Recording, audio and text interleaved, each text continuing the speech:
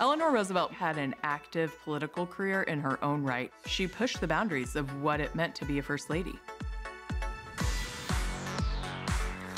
Eleanor Roosevelt came from a New York aristocratic family. Her father was Teddy Roosevelt's brother. She meets Franklin Roosevelt. They get married in 1905. Franklin Roosevelt is her fifth cousin. She gave birth to 6 children. In 1918, she discovers her husband is having an affair. And that is when childbearing and marital intimacy come to an end. She lived a separate life.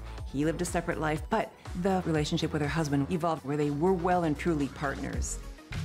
Eleanor Roosevelt really innovated the First Lady's role as a public communicator. She wrote thousands of columns, 27 books. She participated in hundreds of radio shows. When she came into the White House, one of the first things she did was to establish women-only press conferences. So all the reporters who covered her, who came to the White House, were female. She would give them tidbits about White House life that the male press corps wasn't getting. It saved a lot of newspaper women's jobs.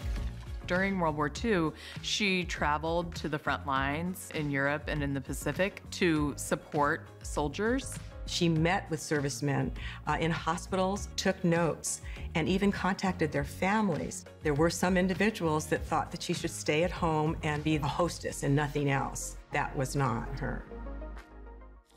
Eleanor Roosevelt's biggest accomplishments were the public stances that she took, especially about civil rights. She went to Alabama for a conference. She requested a chair of her own, placed it squarely between the aisle for whites and the aisle for blacks. It was a very visible way to take a stand in opposition to the Jim Crow laws in the South.